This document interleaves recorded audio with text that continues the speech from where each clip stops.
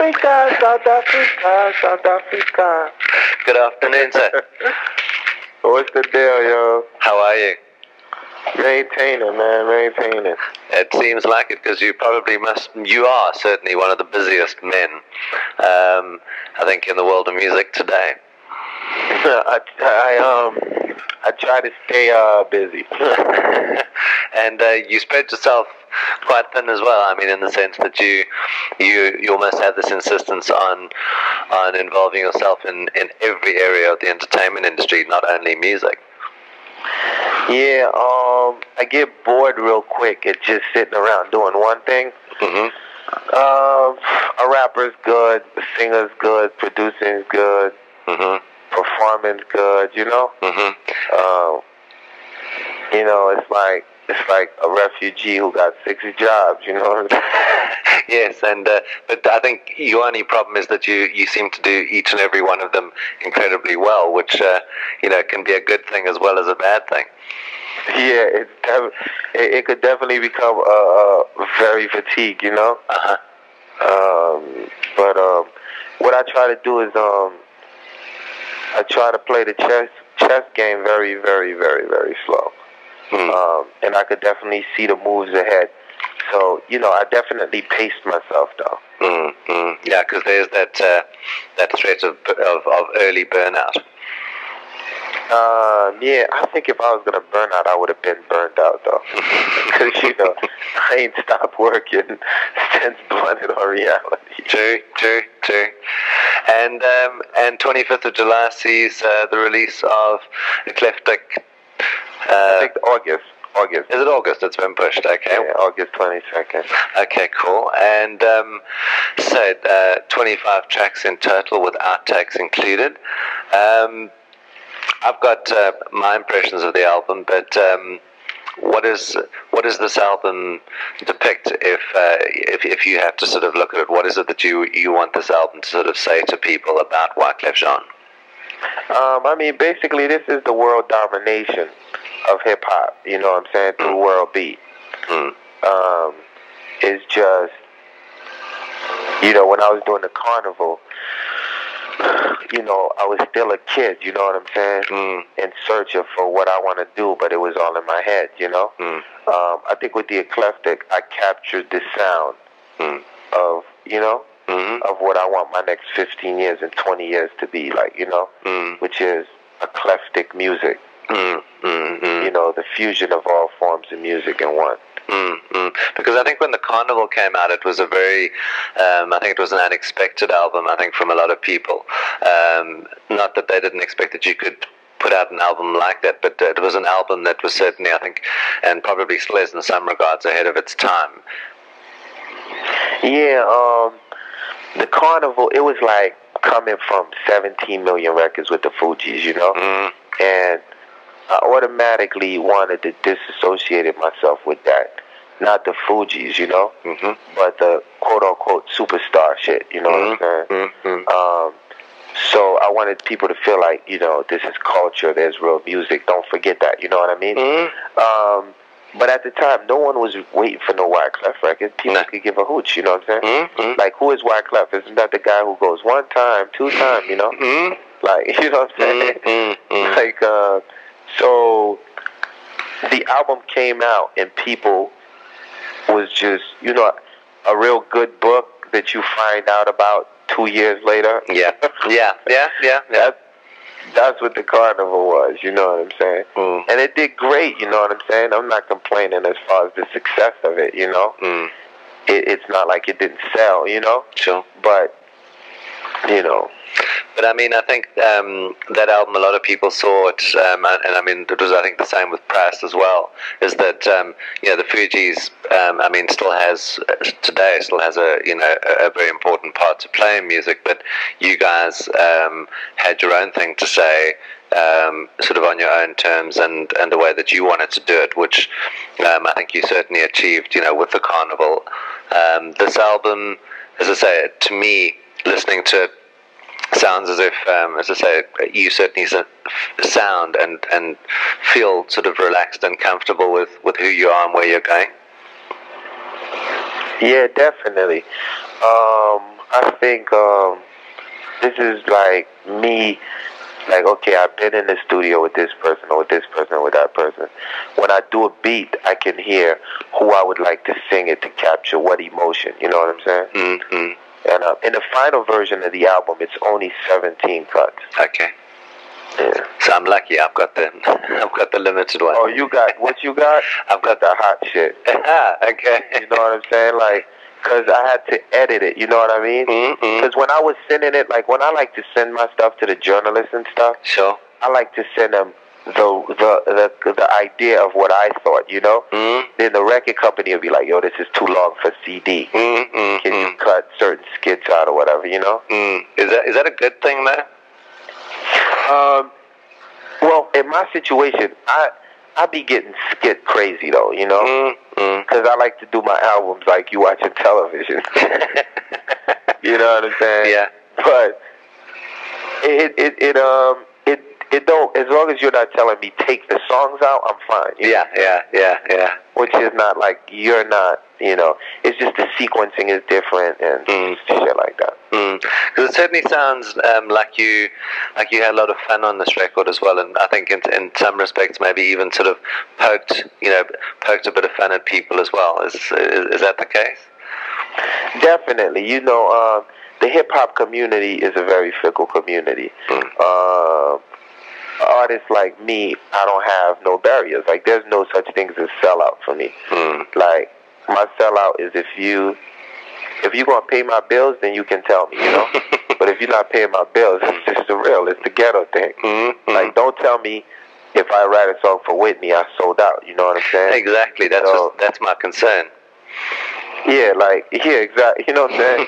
Like, my thing is, so when it comes to Wyclef has breaking that barrier. You know, you cannot say he sold out. All you can do is say he's the real deal. You know, he's a songwriter. He's a producer. He's the real deal. And I think a lot of times people who saying that stuff, they saying that because they can't do all those things. Exactly. You know what I'm saying? Exactly. So it's like, so I had to prove that, yeah, you can be from the hood and do all of this. The talent is there, you know what I'm saying? Yeah, as I say, because I mean, when I was listening to it, I mean, the first time I heard the tracks a couple of weeks ago, I was sort of going, well, you know, the purists out there are going to go, oh, you know, hold on a second, this isn't typical. This, you know, whereas exactly what you're saying is, yes, I can take someone like Kenny Rogers and stick him on my record, and what are you going to do about it? You know, and on stage, you know, you can catch me. I always have a mic on safety just in case you're ready for a battle. You know, that's just the way it is. I love rapping, you know what I'm saying? Sure. That's my thing since I've been doing since I was 13. But I think in the process of perhaps doing that, you've created perhaps another level, you know, of the whole hip hop culture, in the sense that it can embrace so many different elements that you've exposed yourself to, you know, I mean, over the years, and that they all have a place, you know, within the genre, which I think is refreshing. Yeah, and I think the reason why it did not work to the advantage of anyone who tried it before me, and people said they sold out and then they copped out and got scared and ran from it, it's real simple. I'm not going to Kenny Rogers and I'm saying, I want to sing a country record with you. You know? I'm saying, yo, Kenny Rogers, I'm from dance hall and hip hop. I need you to say, yo, big up to men like Beast, men like Wyclef. I need you to speak in my lingo. You know what I'm saying? Sure. Then I want you to sing your stuff on top of my rap beats. You know what I mean? So it's like, I'm bringing Carlos Santana, I'm bringing everybody into my hip-hop culture. So as long as I do that, I'll be all right. And I mean, were you surprised? I mean, if you take Santana as an example, how well it sort of worked? Because I think, you know, typically for hip hop to go into the mainstream, it seemed easier. But when you're asking mainstream people to come and talk your language, they seem to have embraced it equally as well, probably surprisingly so. I think, well, the legends are smart and they can call the cards, you know? And it's like hip-hop is in. and it's at a whole different level. And the kids that like Clive is asking Carlos to work with, they're very talented kids. Sure. And I mean you've covered a lot of ground on Ecleftic. I mean, are you sort of champing at the bit, saying that there's still so much that needs to be reworked, so much that still needs to be sort of played with regards what you could potentially do to the face of popular music? Definitely. I think that Ecleftic is a start of, how it said the year 2000? Like, I think, like, Ecleftic is a new breed of a fusion of hip-hop on a CD. It's never been done like that before. And, I mean, I think you're just taking, certainly taking it to another level, because I don't think I've heard a great many renditions of people covering songs over time, but Wish You Were Here, absolutely mind-blowing. I think that was the way the song should have been recorded the first time. Well, I know the original so well. I've been listening to it since I've been 13 years old. Right. So people here go, "Yo, is that a sample?" I said, "Nah, I just replayed the whole record." And put your stamp on it. Yeah, put the clef beat on top of it. Now, are you going to be taking Ecleftic on the road to perhaps far-flung territories, even to the point of South Africa? Yeah, because I want to do that. I want to chill out from the producing now, Yes. And I want to go back being an artist, and I want to go on the road and promote my album and just have fun for a minute, you know what I'm saying? So I definitely want to do that. Because I say you've been busy, you've got your finger in a lot of different pies, but ultimately, Ecleftic, is this where Wyclef is happiest?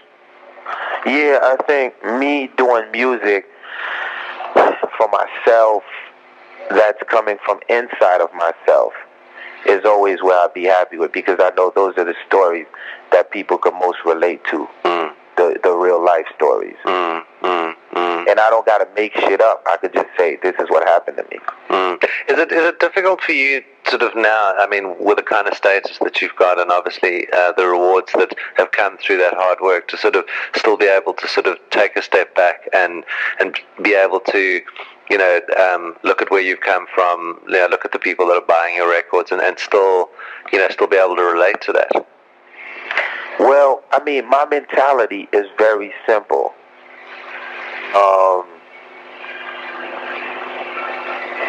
Okay, I'm a slave, you know what I'm saying? That was a king once, but then became a slave. But I live in the palace of the king, you know? But the king says, okay, slave, I'm going to give you a position, you know what I'm saying? I want you to watch over all these other slaves, you know? Now, when I'm watching all over the other slaves, I don't think I'm better from those slaves, because the king gave me a position. I feel like I'm one of the slaves. And that's the mentality that I do my music with every day.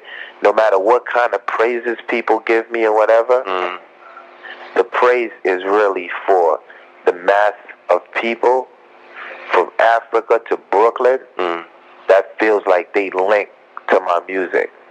That's who the praise go to.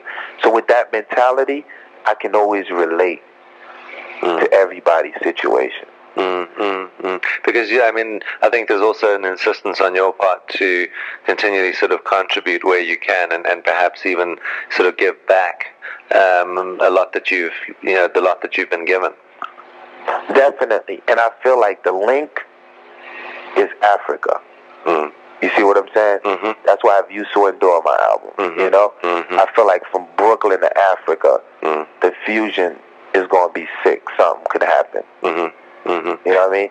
I ain't even come out there yet to tap up with the rappers. You know what I'm saying? And they just blowing it up all over the place. Exactly. So that's the next challenge. Get on a plane and get out to Africa. Yeah, I gotta take my shots. That's the only thing that's killing me. I'm like a 2-year-old kid when it comes to vaccines. Sure. If they put it in a pill, then it'll be better. Something, man, please. Let me drink some. Well, Wyclef, thank you very, very much for your time. All right, man. It's been an absolute pleasure talking to you. I'll see you out there, yo. We'll look forward to it. Peace. Thank you.